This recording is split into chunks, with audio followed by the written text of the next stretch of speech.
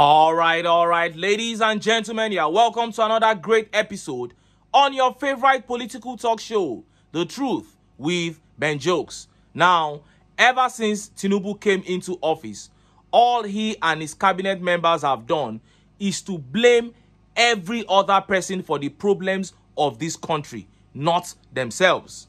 They have blamed the Buhari administration, and I am not saying Buhari did not fail. Buhari was a monumental failure, but we know how Buhari left this country just 9 months ago, and we know how it is now. We know what the exchange rate was when Buhari was in charge. We know what it is now. And these guys are saying they will not take any blame. It is others that are to blame. The land borders are closed. You refuse to open the land borders to fall the prices of food items, but you are still blaming other people. You increase import duties. You have done that almost 3 to 4 times this year alone, but you think others are to blame. And just yesterday, the coordinating minister of the economy, Wale Edun, came out again and began to blame the Buhari regime for one policy that they executed. He said that single step they took is the cause of all the problems Nigeria is facing today. But smart Nigerians brought out the receipts from left, right, and center, how it was TINUBU himself who advised Buhari to go ahead with that policy. In fact, he was the one that introduced that policy to Buhari, and Wale Edun's mouth was shut up. Before I show you what he said and how Nigerians reacted, let me quickly show you this update. Governor of Rivers State, FUBARA, came out to make an utterance, and he has come under fire for that utterance. He said for peace to return to Rivers State, he is ready to do anything, including vacating his seat. And that statement did not go down well with Nigerians at all. They said this is cowardly, and it appears you are not even prepared for this seat. Look at how the papers reported it. I'm ready to leave office for peace to reign in Rivers State, Governor FUBARA says amid rift with Wike. Governor Siminalayi Fubara of Rivers State has said that he is ready to give up his position as governor for the sake of peace in the state.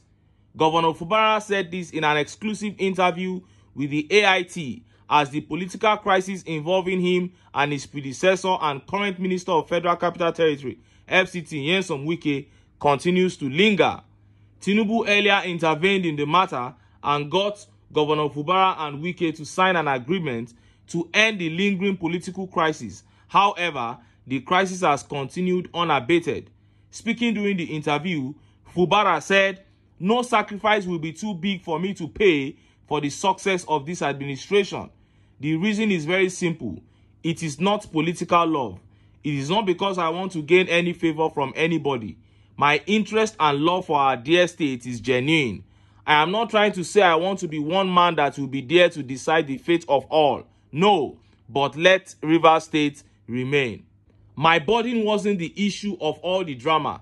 It is the millions of Rivers people who had made sacrifices, who are seeing opportunity, and it looks as if their hopes are being dashed. They were the ones I was worried about. What would be their fate? That was my trouble. It is not about me," he continued. "If leaving this position is what I need or what is needed to bring more peace in this state, I can even tell the people to come and take it. It is not about me. People should understand that definitely I'm here, I will go, but Rivers State will still remain. I am the governor. No matter what it is, there are things I could have done and they would have been a total crisis. But the ability to restrain in the face of crisis when you have the power to do things is maturity." Now, people are saying there is no need for restraint. Wike was the one that brought the trouble, so you should give it to him hot. Why should you even say if you have to vacate your seat, you will vacate? Were you not voted in? Does Rivers State belong to Nyesom Wike? And look at how Nigerians reacted. Look at some of the tweet reactions. This tweet by Wello says, "At Sim Fubara, you were not selected by Wike. You were elected by the Rivers people. So seek permission from them to know if they want to renegade power for the sake of peace that you have claimed. Don't send the wrong message by your actions. Be in charge of your state." That is it. Stop acting like this. And this tweet by Tunde Adekparusi says, if truly the people of Rivers voted you as their governor, then vacating your seat because of pressure is an indication that you are not really prepared for that position. That is it. You have to mind your utterance. Don't sound foolish in the name of humility.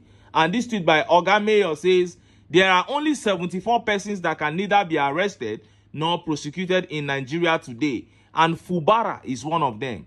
Wike isn't, but FUBARA, who has executive state powers in a federating unit, is yet to find his way around this issue for many months. FUBARA is everything a state governor shouldn't be. Anyway, we know he was forced on the people. Well, you are sounding like that. And this tweet here says, be a man, stand and fight. Wike is not God. He's not even close to being a wise human being, let alone God. He does not sound wise. He sounds foolish. There's nothing special about him. It is FUBARA that is just making him feel as if he knows what to do. Other smart people would have relegated him since. Now, onto the issue of the coordinating minister of the economy, Wale Edun, and the Buhari regime. On Wednesday, speaking to the Senate, Wale Edun put the whole economic problem of this country right now on the Buhari administration. He said they cost everything because of one policy. And then smart Nigerians came out and began bringing out receipts to show that even before Tinubu came to office, he began playing active role in destroying the Nigerian economy. Look at how the papers reported it. Buhari's 8 years of printing money without productivity caused inflation, Wale Edun. The Minister of Finance and Coordinating Minister of Economy, Wale Edun, has said that the 22.7 trillion printed by the Central Bank of Nigeria through Ways and Means overdraft for the federal government of Nigeria from 2015 to 2023 under former President Muhammadu Buhari landed Nigeria into hyperinflation, bedeviling it now. Edun, who disclosed this on Wednesday during an interface with the Senate Committee on Finance, said during the period, the printing of the naira in trillions was carried out without matching it with productivity. He said the consequence of 8 years of printing money without productivity is high inflation confronting the country now. 2 weeks ago, the Senate resolved to probe the 30 trillion ways and means spent by the Buhari-led federal government, which, according to it, was recklessly spent. It further stated that reckless spending of the overdraft collected from the Central Bank of Nigeria under Godwin Emefiele largely accounted for the food and security crisis the country is facing. At the Wednesday session, Edun said, "We talked about inflation and you have helped to solve that. Where has it come from? It came from 8 years of just printing money, not matched with productivity. It is not like when you earn dollars and you free the naira alongside it.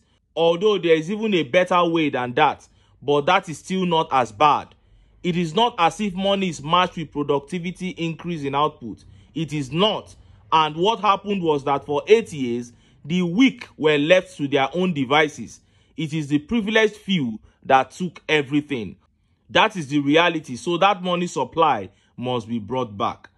Now, that was the Minister of Finance, Wale Edun. And as soon as he said that it was the printing of money by Buhari that caused all the economic problems, Nigerians said, okay, before we tell you that you are wrong, let us first look at who advised and encouraged Buhari to print money. And they flooded the internet with this position that was taken by Tinubu on the 29th of March 2020. Look at it. And this tweet by Ayo says, "Laugh out loud. Nah, official bat, your boss, give him that advice. The same one telling you what to do." And it reads, "Tinubu to Buhari, print more naira notes."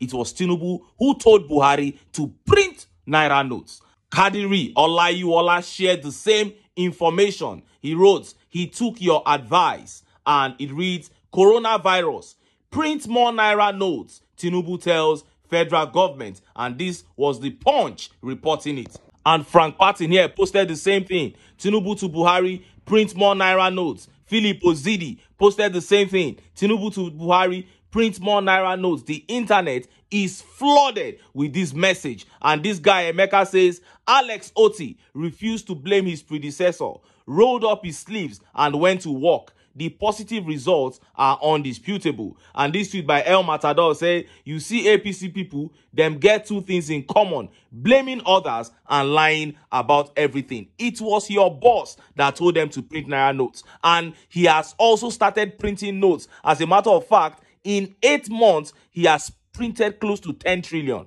And it is very clear that what he's going to print will exceed what Buhari printed. So what is Wale Edun saying? And that was how Nigerians shut him up and sent him back to his cave. Anyway, it is what it is. The people in charge have nothing to offer. That is what we've been saying. We never heard Obasanjo blame the military. Late Yaradua never blamed Obasanjo when he took over from him. Goodluck Jonathan never blamed Yaradua. But with the APC, it is blame, blame, and blame. And it is with a heavy heart that I say this. This country can only get worse with these guys, unless Nigerians come together and get them out of power. But until then, make I still enter town. Make I go get some ogbonge political news where we now go like. Why? Because now because of now I dey here. So don't go away. Don't go away.